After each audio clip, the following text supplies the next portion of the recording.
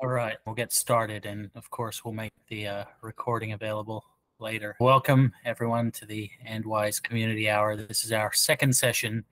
We did our first session a couple of weeks ago, and we're really lucky to have our Chief Education Officer, our CFP, Tanya Frias, with us, who's got decades of experience. And then I'll talk from the physician perspective and my limited experience since finishing residency in 2012. Last community hour, we covered a bunch of wide-ranging topics, but predominantly focused on making your written financial plan. But of course, there's a lot of interplay between things. So we thought this week it would be nice to talk about working with a financial advisor and the expectations and best practices and some of the pricing models. I'll let Tanya take it away. I think we're going to do a similar sort of format as last time. Yeah, good to spend time with everyone. And if you couldn't make it today, of course, it's recorded. And if you have any questions afterwards, please submit them to me, and I'll be happy to answer them. I had a couple calls with some of the members, and these calls seem to be very focused on the financial planner relationship and what to expect from it. We talked about the different ways that financial planners charge to deliver their services. I thought today would be a good time to go over what that relationship looks like, set expectations from a client and from a planner's perspective. That way the relationship can be full of value for both ends, especially for people in your unique situation.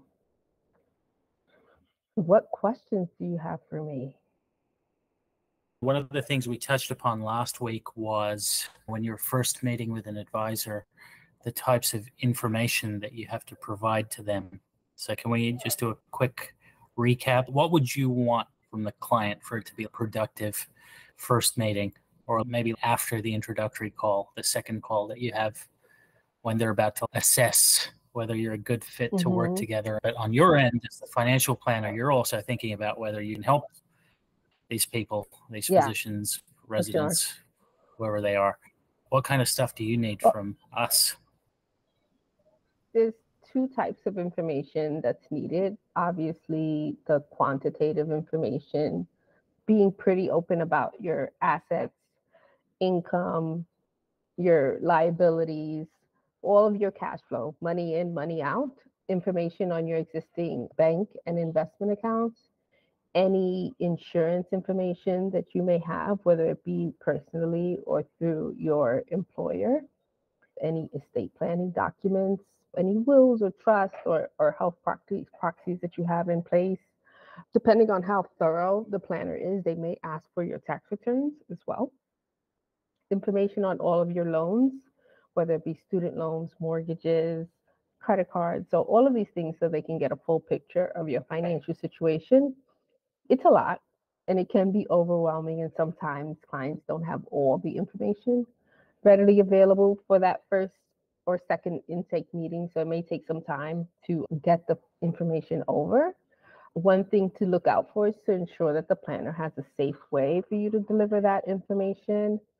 There are a lot of platforms, financial planning platforms. One is Right Capital, eMoney. Planners use these platforms to do the analysis for a financial plan, and they all have secure portals for you to submit documents. They may have other ways for you, like Box and things like that, for you to submit them securely. That's just the numbers. But the really important information is what you're trying to accomplish and why. There is a level of vulnerability that you may experience when you're talking to your planner. Being as honest as possible will be beneficial to both you and the planner.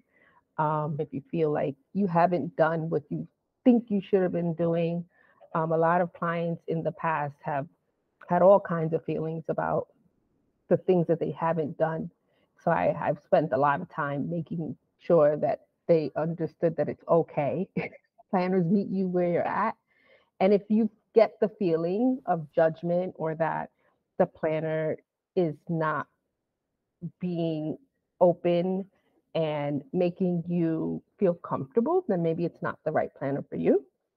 because financial planning is pretty personal. It's not just about money. Money is just numbers at the end of the day. They add value when you attach goals to them and when they get you to a certain destination or to a certain goal.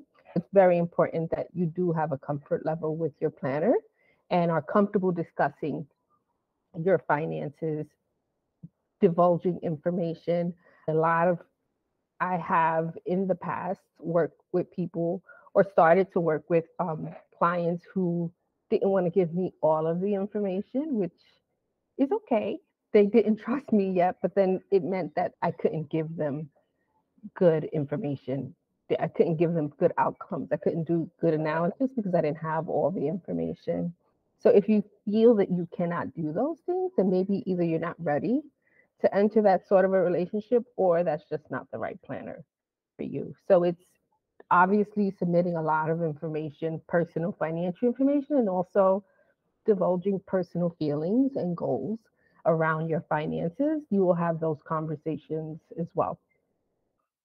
Yeah, I think that's an awesome point and very underestimated, that people that don't share the whole picture, they're not going to get the right financial plan back. And it's interesting you just said that, because I was just talking to an older relative that recently who was with a big retirement company that has like advisory services and pretty reasonable fee, 0.3% assets under management. But they had gotten so hung up on the fee, getting the best deal for their fee, that I feel like the financial plan that ended up getting made was horrible. In the last 4 years of the performance has been really bad. And it's a fault of both parties. One, that advisory services firm, one, they've had like turnover. I think this person's been with that firm for 4 years and their financial planners changed 3 times because they're employed planners that work on the non-brokerage side. But then on the actual individual side, they withheld some very important information, or I don't know if it was lost in translation, but they didn't take into account a large sum of money they had sitting in checking accounts doing nothing.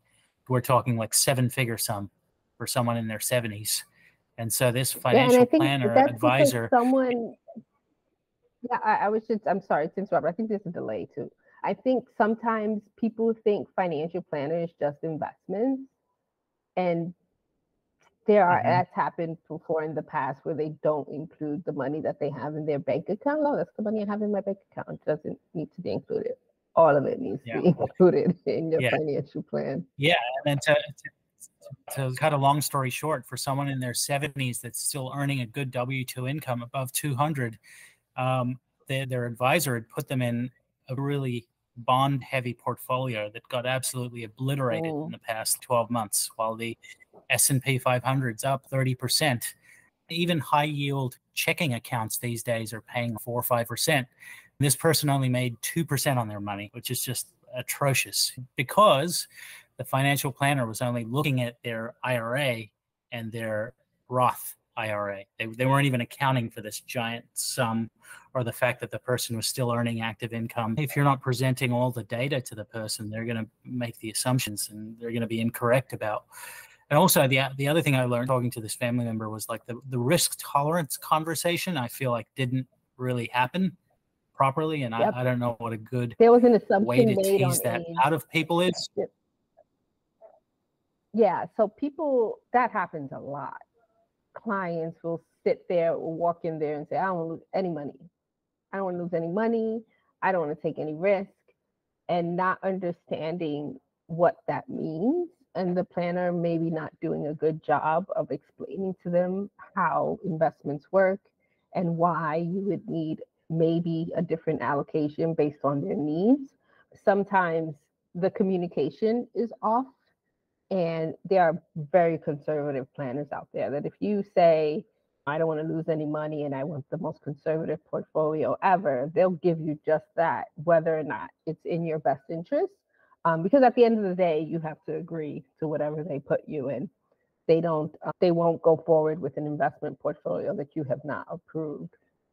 In the past, when I've met with clients that have started with the conversation saying that they are super conservative, they don't want to lose any money, I explained to them how the market works and that the market needs time more than anything.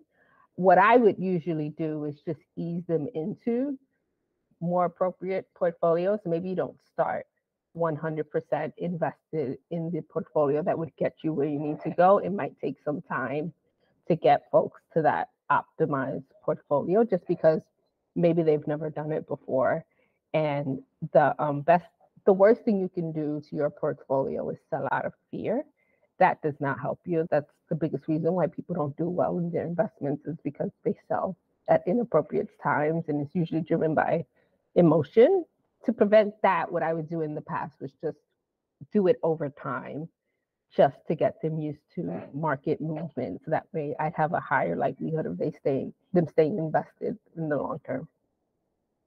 You've now shared important quantitative information. You established some sort of risk tolerance by mutually talking about it, and hopefully you decide to move forward with this person or company. In your experience working for different organizations, what are some of the pricing models that people may encounter? Because I think for people that have never worked with a financial advisor, they don't realize like how different it is out there for different people, different professionals getting paid. Yeah, you're saying the word financial advisor. A financial advisor could be anywhere. So that doesn't necessarily mean that they're a financial planner. So you have to be very clear about the services that they actually offer. There are people who hold themselves as financial advisors and they focus mostly on investments. They're not going to go through a full financial plan to focus on the question. I've worked at bank platforms, broker-dealers, RIAs, and insurance-focused firms. If you go to someone that works at like a Merrill Lynch, JP Morgan, Wells Fargo, they have a set suite of products that they can work with you with when it comes to your investments. To some extent, they can do some planning, probably not to the extent that an individual financial planner at an RIA, which just means registered investment advisory firms. Those are usually independent firms. They're not attached to big organizations like JP Morgan or any banks. They have a lot more latitude when it comes to doing planning, and they also have a lot more latitude when it comes to fees. All of these big firms, they have minimums. There's a minimum you can charge a client. Those folks can charge you assets under management fees. This is probably the fee you're going to encounter the most, which means that they charge you a percentage of the assets that are invested. For example, if you have $1 million invested with this advisor, if they're charging 1%, that's going to be $10,000 a year. And you don't pay that in terms of writing a check or running your card. It comes out of your investment portfolio, usually on a quarterly basis. So it'll be 1% divided by 4, and you'll see that fee coming out of your account. And that's how most big firms charge fees. The other fee that you may encounter is a commission fee. If you actually have a trading account, so you're buying and selling individual securities or bonds, that is a commission type fee. It's usually very expensive now because you can trade for free on a whole bunch of platforms. Most of these firms don't want clients who trade, so they make it a bit punitive for you to open a trading account and work with a plan or an advisor to actually execute these trades for you. They'll probably recommend that you go to Charles Schwab or something, or Fidelity, and place those trades, because the way the fee models are set up, these AUM fees, which are annuitized, meaning that this fee is going to hit every single year until you close your account. That's steady income. Firms like that income. That'll be the pricing model that you'll probably encounter the most. If you go and work with a planner or an advisor that's talking about insurance, whether it be life insurance, disability insurance, or annuities, there are commissions paid to the advisor for those products, but you don't pay them outright. It's usually the insurance company that pays the advisor or planner. But what you would see is that you're essentially locked into these type of accounts for a certain amount of years because the insurance company has just paid this advisor money up front for you to implement this product, and they'd like to recoup that money that they paid. And that's usually why there's a surrender schedule when it comes to annuities, or even an insurance policy in some cases. If you work with someone that has their own RIA, which is, again, the Registered Investment Advisory Firm, they have a lot of different ways that they can charge you. So yes, they can have the AUM model, but the model you might see the most is a flat fee for the plan itself. And this fee could range anywhere from $3,000, is probably the cheapest I've ever seen, all the way up to $20,000, depending on the complexity of your plan and your needs. Now, if you pay that, that does not include your investments. If they have an AUM model for your investments, you would not only be paying that fee for the plan, you'd also be paying a percentage for them to invest your assets. Now, this AUM fee could be anywhere from the lowest, Dr. Verma just mentioned, was like 0.30%. That's pretty low. All the way up to 2%. More than 2%, I don't even know how people get away with charging 2%. That's really rare. Years ago, that was normal, but that is not normal today. So anything over 2% is probably too high. And this AUM fee, it just covers the annual fee for you to have the account, right? Inside of these accounts, let's say you have ETFs in there, so exchange traded funds, or you have mutual funds in there, those investment vehicles have their own fees internally. That could be anywhere from 0.01% to another 1.5%, 2%. Knowing all the fees that you're being charged is super important because it does affect performance. Most RIAs will put portfolios together that minimize the internal fees because obviously they're very aware of fees and don't want you to be charged exorbitant amounts of money, and don't want your performance to be affected. But knowing what the fees inside of the fund themselves is super important. So there's the flat fee, but what happens with a flat fee is that that's it. You're going to pay this flat fee for a plan, and you may get a set of services attached to that, but they're probably going to be quite limited. And if you want to continue with this planner for the following year, they probably have additional fees for you to work with them in the future. It may not be that same big fee, but it would be a fee that's similar to having an attorney on retainer. That's the way I like to think of those fees. Some planners will charge per hour. Now, if they're charging you per hour, you're going to be thinking about every hour that this person is spending with you, because that fee is about to get higher and higher.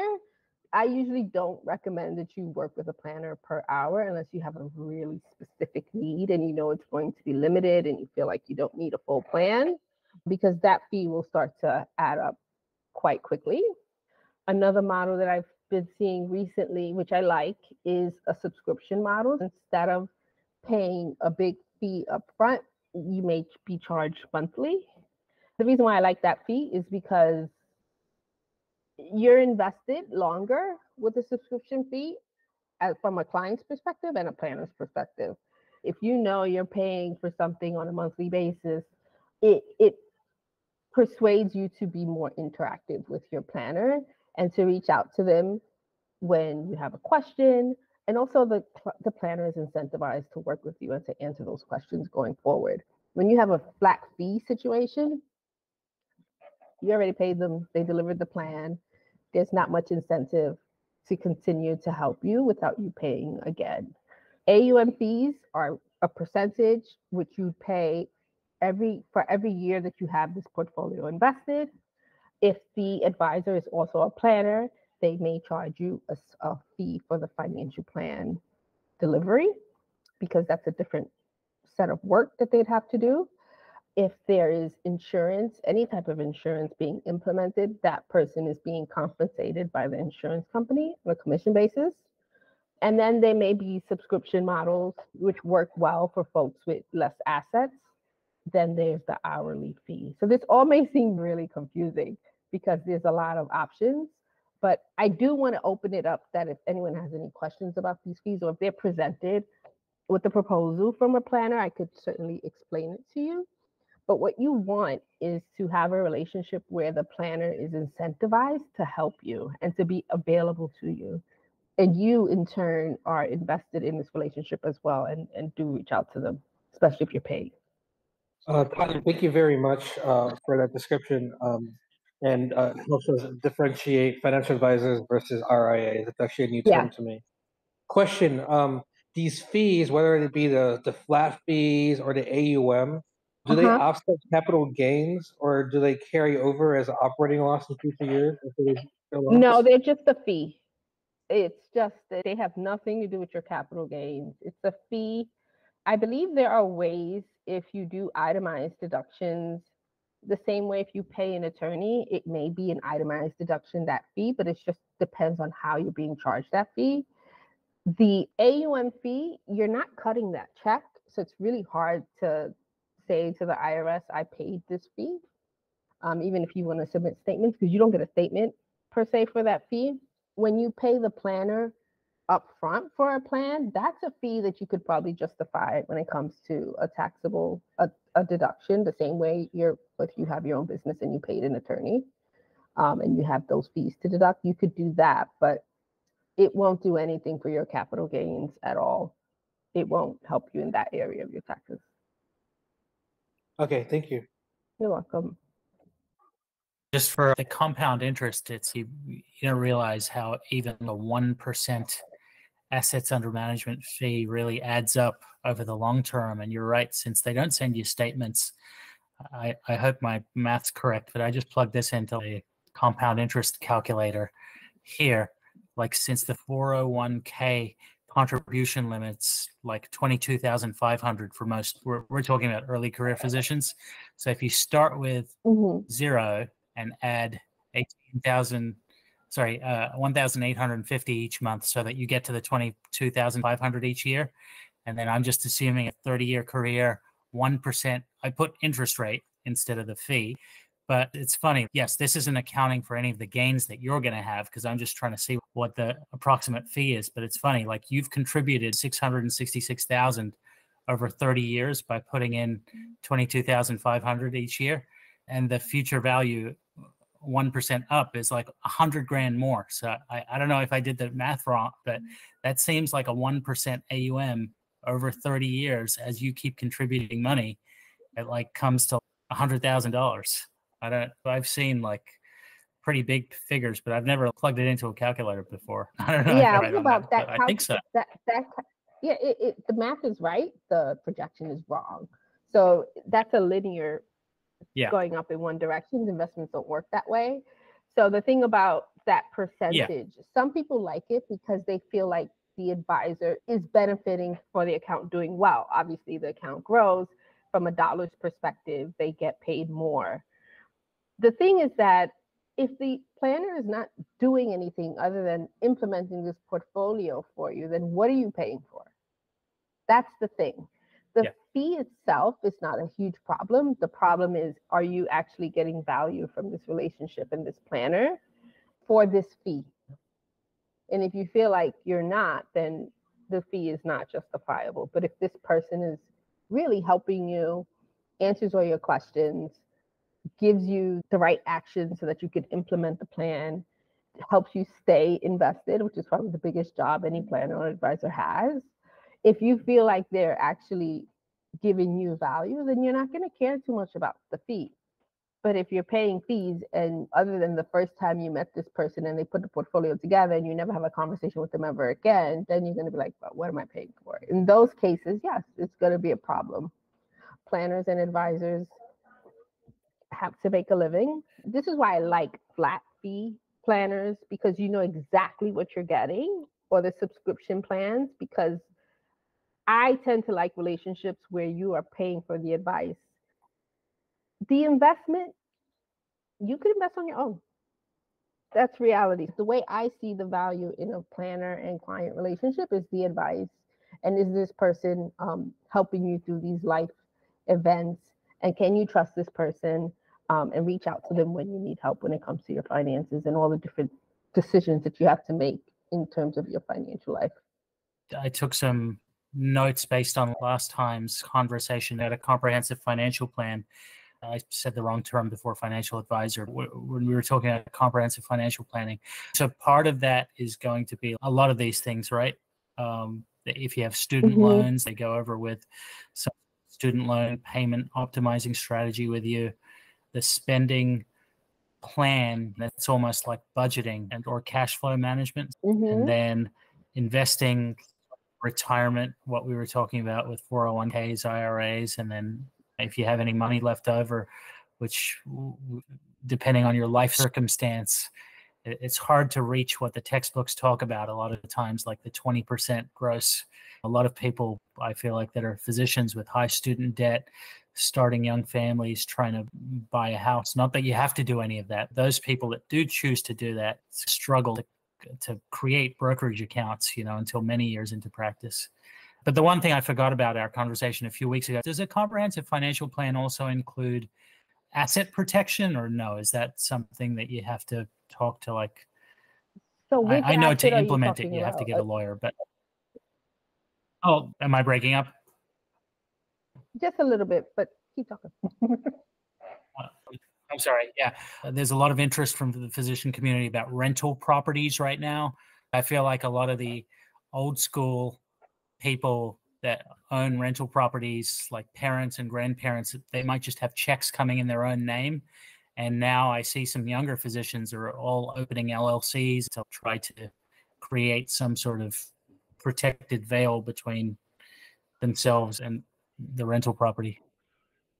Like, did financial planners go over asset? Yeah. So is there anything I missed on that screen also? Yeah, it's actually a lot more than that. Think about it when you're about to get married, when you have children, divorce, adoption, long-term care for your parents. A lot of us are in sandwich generations where we are taking care of kids and parents as well. Think about all the financial decisions you've made in your life since you finished medical school. And imagine if you had someone to bounce those ideas off of and help you make the right decisions when it comes to your finances. It's tons. It's also when you switch jobs. It's also when you have open enrollment, if you're a W-2 employee and you have benefits. When you take on a business and structuring that business the right way, if you have employees. It's a lot. It's an exhaustive list, but if it has anything to do with you deciding to do or not do something, if you're making this decision because you want to build wealth or you want to protect yourself, it's probably a conversation you want to have with your planner. I think sometimes people don't know when to reach out to their planner. They think, oh, if I have some extra money to invest, I'll talk to this person. It's not just that. It's also the decisions that you make that don't have to do with you cutting a check. It's all of the life investment decisions. When your kids go off to college, what is the best way to cover those, their tuition and their expenses? I've had that conversation many times. It seems like parents really these days want to pay for their kids to go to school full boat. They will borrow for it. They will take money out of their retirement accounts for it. Having the pros and cons conversation of where this money is coming from is super important. So there's tons of reasons why you would talk to your planner, and it would include all these things. Now, if you're doing something like an estate plan, the planner can go through what you're trying to accomplish with this estate plan, meaning where do you want your assets to go and to who and when and how. They can walk through those steps with you, but they can, unless they're an attorney, they cannot implement a financial plan, estate plan for you. Only an attorney can draw up a will or a trust. There are services like Trust and Will that allow you to do it online. Those are super helpful if you have a simple situation. But for more complicated situations, you would need an attorney. There's also a lot of special needs families that have to be very careful about how they implement their finances and their estate plan so that they don't jeopardize these services that their dependents are getting.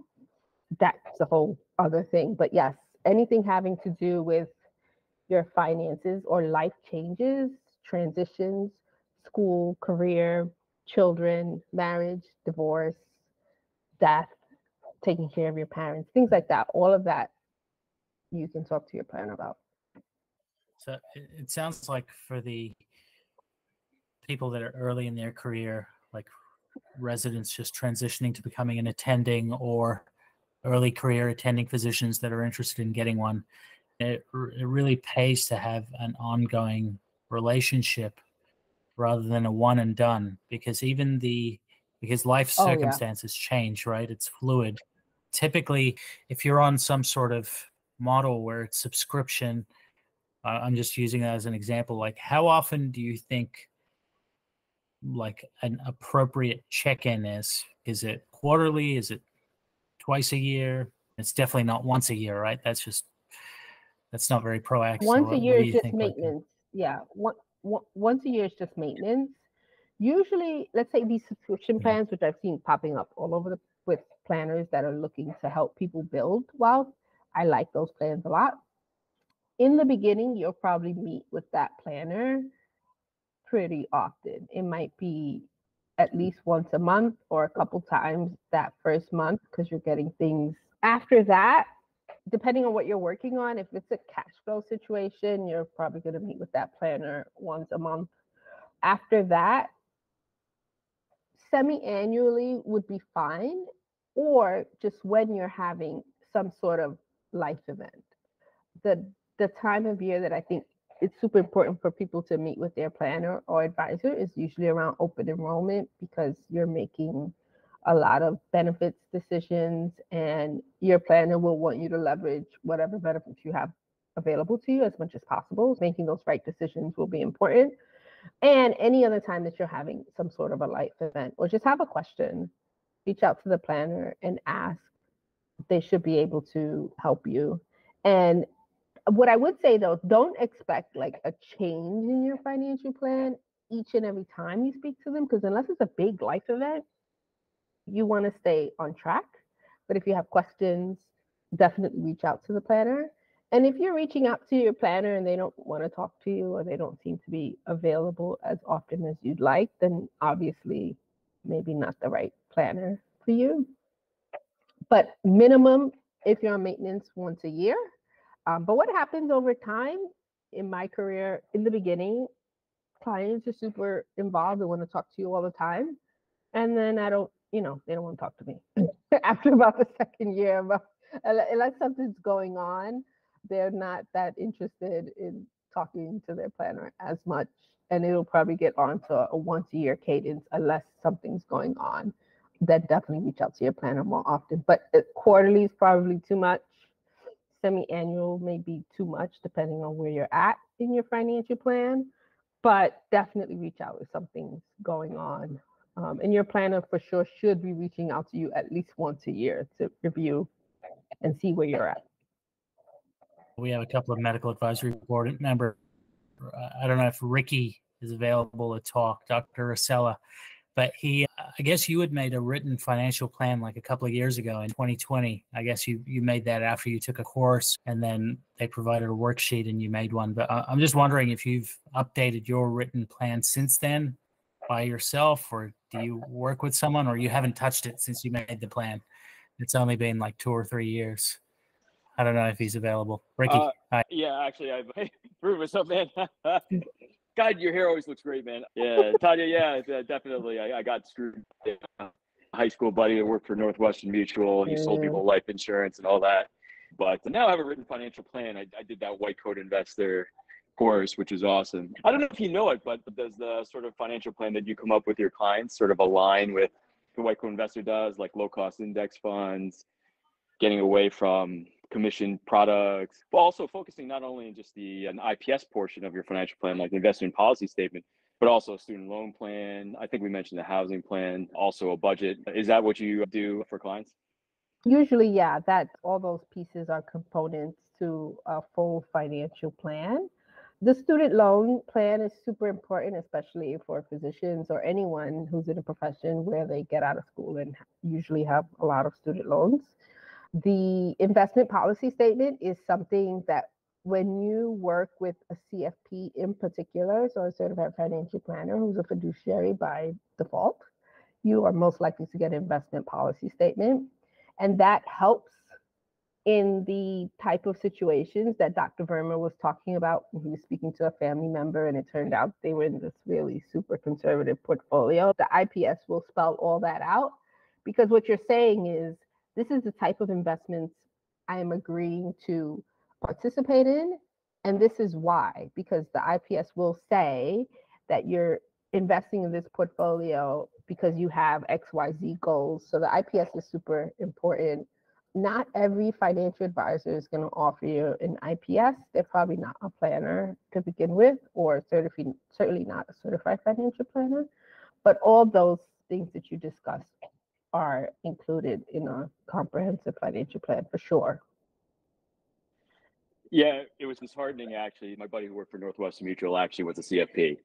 Northwestern Mutual, that's the thing, is that the company itself is super important. Northwestern Mutual is an insurance company, first and foremost.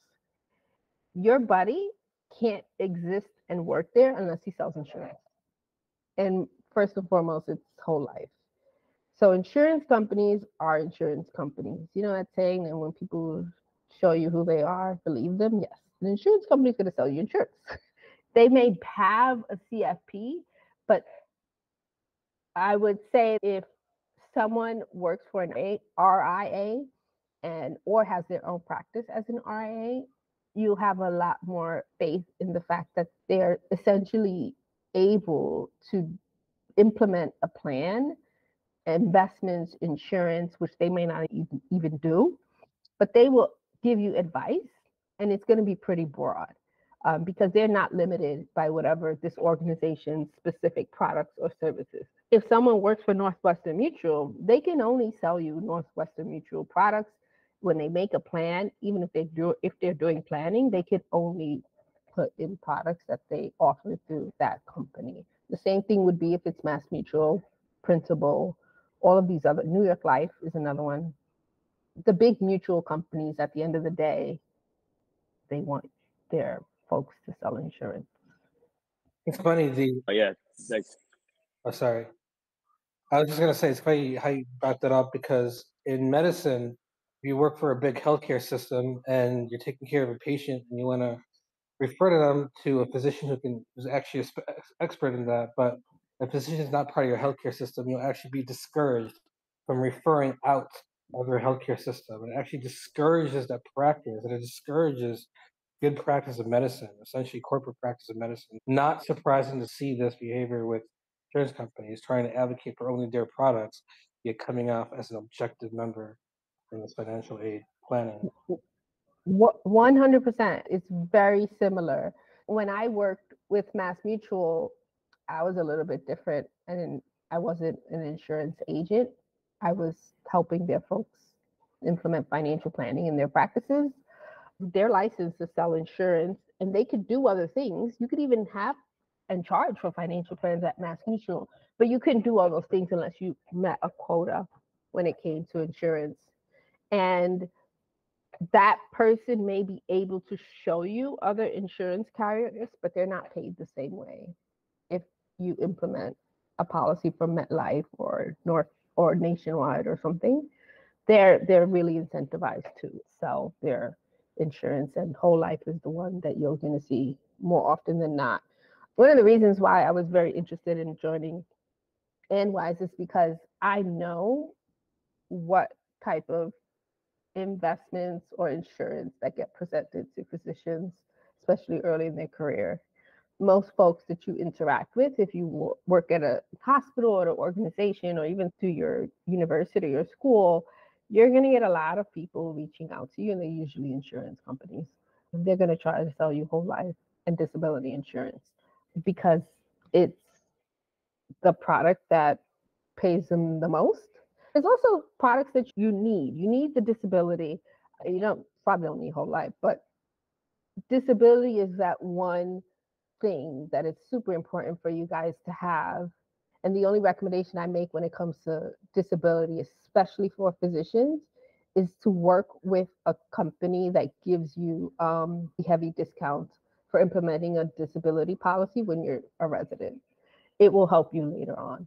I've seen that. I've seen physicians not follow through on having disability insurance early, and it gets very expensive as you get older.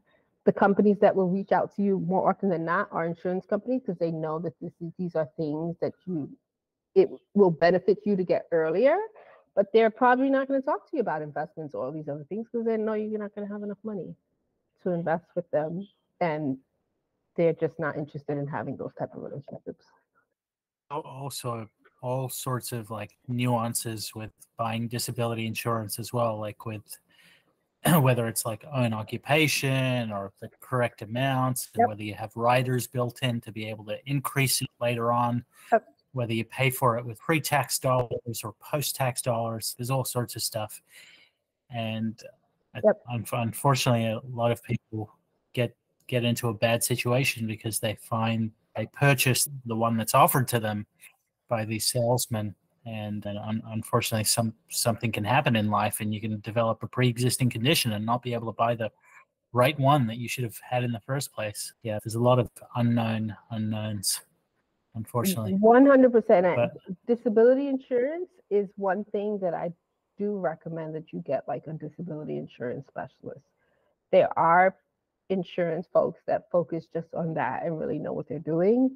A general, I guess in your field too, a general practitioner is not going to work for everything, but in the insurance space, working with someone, and it may not be your planner, because a lot of planners these days won't accept commissions and they're not licensed to sell insurance. They will just tell you that you need disability insurance. They might partner with someone who does it, but they may not be implementing it for you. Most planners that I know that are really good at what they do, they'll work with a disability insurance specialist who that's all that they do, and they are very well aware of the different types of policies and why they work for you. A lot of them will be well versed in the hospital that you work in, because sometimes the hospitals have discounts for disability insurance with different insurance carriers. Those folks definitely know what they're doing when it comes to disability insurance. But just like any other thing, that they'll be great at that, but not at other things. But your planner is almost like the person that puts it all together for you, and they should be able to connect you with someone. Do you Tanya, have a list of trusted disability insurance guys that will sell true own occupation and all that? Or is it something like you actually can't really have an affiliation with some of those that sell disability? We're working on these lists, not only for insurance providers, but also for planners, just to vet some folks. We really take it seriously. We don't want to put someone on there that we don't trust. We have to go through a process to ensure that we're comfortable sending you to them. That's something that I'm working on now. If you needed something sooner than later, just reach out to me directly and I'll help you. Yeah, I've just really gone through the white coat investor, but I don't know if you know anything about that recommended list, and if it's something that you have some fault with. Oh, wait a minute, some of these guys might not be. It seemed like the material there or the referrals, even though they're paid to be there or advertised on the White Coat Investor website, they seem pretty fiduciary, or they sell only true own occupation. I don't know if you've taken a look. Yeah, I have. Yeah. And what I like about what they've done on that site is that they actually separate the insurance from the planners, which is super important to do. They also put the questionnaire on the website that these folks fill out in order to be on the website. There are just some questions there that I know no planner would answer truthfully on paper. So I'd rather go through an interview process with people before we put them on the website. Also, like I actually reported my buddy to the CFP board for selling whole life insurance. I didn't think anything really happened to him. Is there anything where the CFP sort of is anything punitive to? Oh, yeah. Because it just didn't happen, and it seems the CFP just continues to let you work at Northwestern Mutual and sell whole life. You can't look at the CFP board and still trust that they're actually sanctioned the people that are selling whole life insurance. It seems like they may only put them on the website if they did something totally egregious, like actual stealing or commit a crime. But if it's not a crime, like selling whole life, it seems like you keep your CFP designation. Has that been your experience? Yeah, I've had my CFP for 16 years. I have a love-hate relationship with my designation. It was a lot of work to get it. And the CFP board is a professional organization that has very limited power. They can't stop someone from working. The organization that could have helped you or even stopped someone from doing something, like, I guess in your case, saying that this person sold you something that was inappropriate, you would have to take that up with Northwestern Mutual or the state. Insurance people are licensed per state. If you had a complaint, you probably should have taken it to the insurance board for that state. The CFP organization is not the SEC. They cannot stop someone from being licensed. The CFP is just a designation. Now, they are very strict when it comes to certain areas, and they will publicly sanction people or take the letters away. That's about as much as they can do. They can just say you can't use these letters anymore, can't say you're a CFP. That's the ultimate penalty. But the CFP board works with a lot of financial organizations. They actually pay the CFP board. Northwestern Mutual, being an insurance company, probably pays the CFP board annually for a whole bunch of situations, whether it be for conferences, things like that. Every financial organization contributes to the CFP organization. Usually the best course of action is to actually speak to the organization that licenses the person and not the CFP board. The CFP just means that you've gone through all this extensive training to be a certified financial planner, and yes, that you act as a fiduciary. But the other thing that it requires you to do is to make disclosures. And usually they're written, and if you didn't read it, it doesn't mean they didn't give it to you. Sometimes that's the gray area when it comes to the CFP board, because they are certified financial planners. So the CFP, they have planners on there that get paid all those different ways that I explained to you. So the CFP board doesn't dictate how someone gets compensated. What they do require you to do is to disclose it. Okay. Dr. Verma's having trouble with internet. Did anyone have any additional questions? I know there's some other areas we wanted to cover. Ricky, I have a question. Other than your friend, have you ever worked with a planner before? Or putting your plan together was your first exposure to a financial plan? Yeah, so I just did it myself. I did it only work with my buddy who screwed me, and then did it myself. I don't know if we went over this. Sorry, my son is nuts. How do you assess risk tolerance? Actually, do you use a risk tolerance questionnaire, or do you have your own way after you interview to see like the amount of stocks and bonds you should be? Does your risk capacity coming in play with you? Where if you have less working years, your risk capacity is down, maybe you should be more in bonds and less in stocks. How do you gauge that?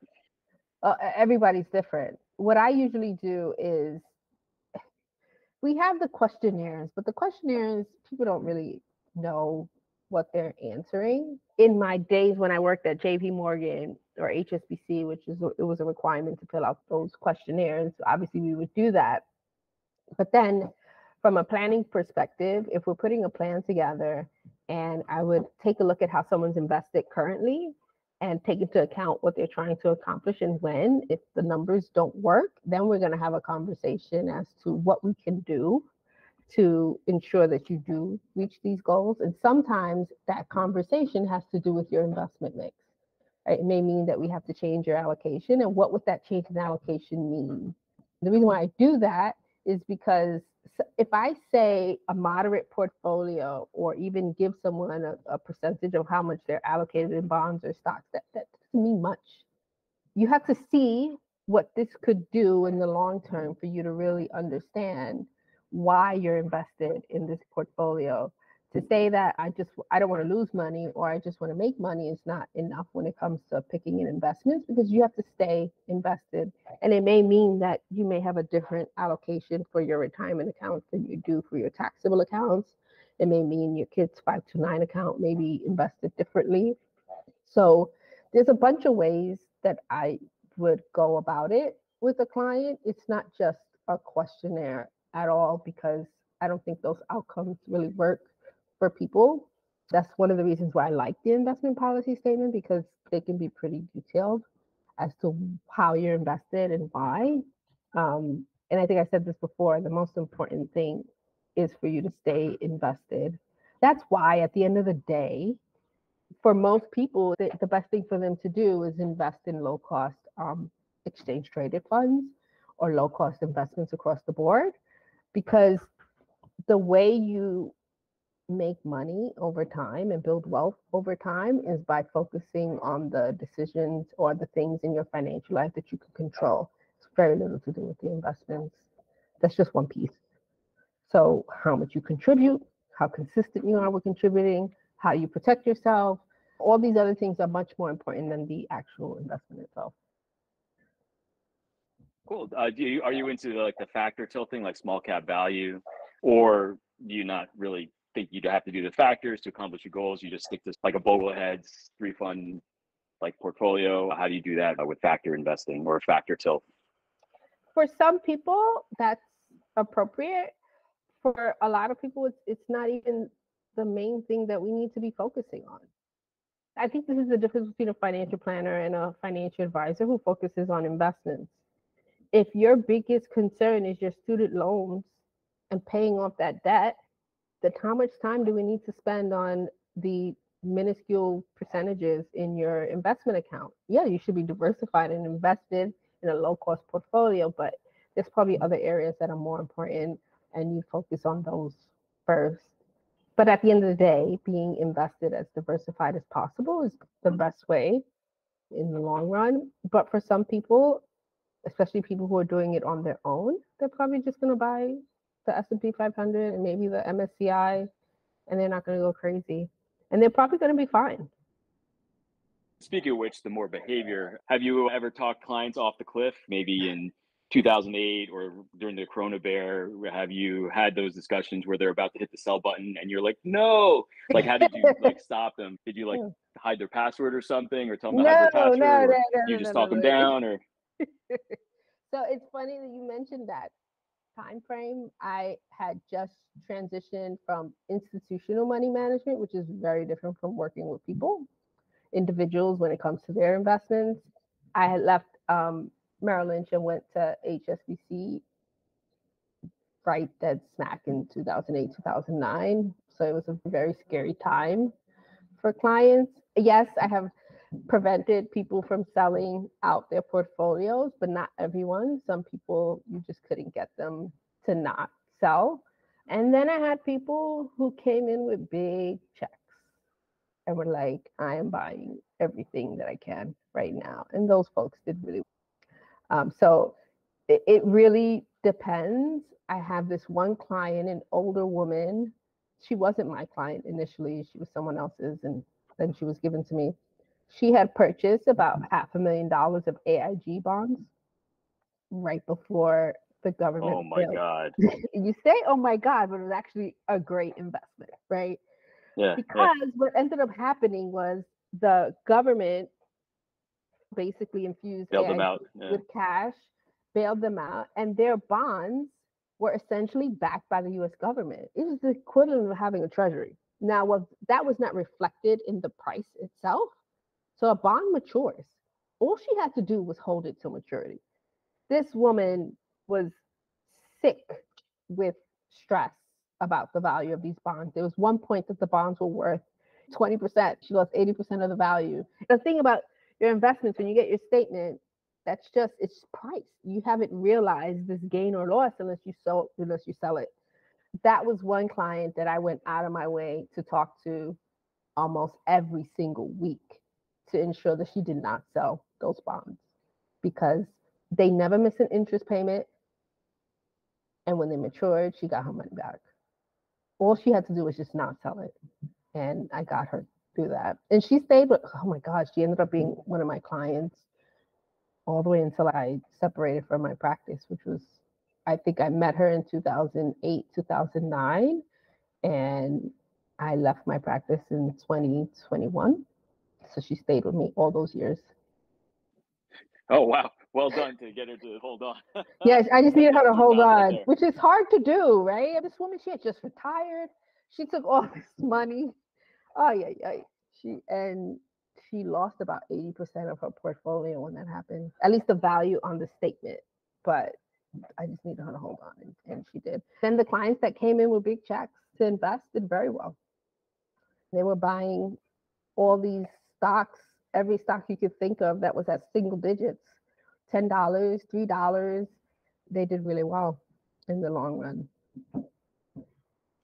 Yeah, it seems like a lot of those became financial bloggers, and then they're like, "Oh, look at me, fire, I'm financially independent." There Really, were a lot no of times young they were just like people. they were just lucky to invest in a good time. Yeah. The folks that were doing it were experienced investors, older people. I had no young people doing that. At least I didn't meet any. I remember 2008, 2009 was a different time from 2018 or 2019, that was a long time ago. But experienced investors were coming in with big checks to invest, and they did very well. But these are folks who have been investing for years, and they were completely comfortable in going in when they did, and they held on to all those positions. How you handled like spouses that are not on the same financial page? Is that something where you're used to a little financial therapy rather than actual financial planning? I guess they're tied. Prior to coming into Andwise, I had a startup that was a financial planning startup, and it was a subscription model. And one thing I made sure was that even if it was a couple, that we were charging the same fee. The reason why I did that is because in my experience, there were plenty of times that I would be working with one spouse and not the other for a bunch of reasons. Usually if there was an older couple, the wife was not as interested in the finances and felt that their husband was supposed to take care of these things. I would encourage them to bring their wives over, even if they didn't say anything, just so that they were there, because I was a client-facing planner for over 20 years. So I had a lot of clients pass away. And it's not a good situation when the spouse doesn't know anything about their finances. I've had spouses who didn't even know how to pay their utility bills after their husband passed away. So I always encourage couples to participate in the process. And I've also had couples that participate and don't agree on anything at all. And that might be me and my wife. There's a process for couples, for financial planning that are in conflict. One of my planners at my previous company was trained in this, and this is one of the reasons why I hired him, because there's a process to go through to try to get couples to get on the same page. If it's extreme, for the most part, you will get couples that don't agree on everything, which is fine, but just finding some sort of a middle ground. Also, what I would do is just illustrate to them what the outcome would be based on either of their choices, and usually let them decide after that. Because there's one thing if you say something and you want to make this financial decision, but you don't really know what the outcome of that is going to be. Usually showing them what the outcomes of these decisions will be helps, because it's no longer, I'm not going to agree with you. It's more of, oh, does this make sense or not? But there's certainly a big need for financial therapists. There are a lot of people who need that. And it's usually because think about the way you think about money. All of our decisions and our feelings and thoughts about money have to do with the way you experience money growing up. And if you've come from a place of lack, then you will make financial decisions with those thoughts in mind going forward as an adult. There are people who've gone through financial trauma, whether it be through relationships, and that will affect how they make their own financial decisions. Yes. I haven't had extreme cases like that, but I usually try to illustrate to the couple what the effects would be of their decisions. That usually helps them make decisions. And trying to figure out what is it that's going to make one person happy. And if it doesn't make a huge difference in the financial plan, let them do it. I had a spouse once that said she wanted to spend $3,000 every Christmas. And they could certainly afford to do that. It was not going to make or break them. Husband wasn't happy about it, but I just showed them that marriage is $3,000 for Christmas every year. Awesome, Tanya. Thanks. Have you had clients that fired and like retired early, and you had to do like 72T and all that? Have you had clients where, with the fire, you have experience with that? I have feelings about fire. Usually, if someone is participating in the fire method, they're not working with a planner because the whole objective is to minimize expenses. They're usually doing it on their own, which makes sense if that's what you're trying to accomplish. Fire is not for everybody. And the reason why I say that is because the people that I know that have done it successfully have been able to lean on resources or family members so that they can do this. Not everybody has that situation. Not everybody has a parent or a family member that will allow them to live with them for X amount of years and not pay any bills. That way they can save money. A lot of times these are circumstances of privilege when people do it, and it works. But I also noticed that everyone who's doing fire and is at the retirement stage, they're technically not retired. What they've done is put themselves in a position where they do the things that they want to do as opposed to what they have to do. And sometimes those things include making money in a different way, which I would recommend for everybody, right? That's the point, to get to a point of financial flexibility and independence where you start doing the things that you want to do. That may mean working on something where you do get paid to do it, but you were not in a position to make that decision before. Past Vicky's 8 o'clock, we might wrap up. Horror stories. Yeah, sorry for giving you. Those are fun stories. Dr. Verma, did you want to wrap up? I didn't even see the time. Oh, yes, it's 8:16. Yeah, we should wrap up. For everyone watching this call, Tanya is very graciously offering free educational sessions, complimentary sessions. If you go to our site on andwise.com and you go halfway down the page here, you can click on this, and then her calendar link comes right up, and you can click on a session right here. Yeah, thanks everyone for joining. Thanks everyone. Okay, awesome. Bye-bye. Thank you. Good night. Bye-bye. Thank you.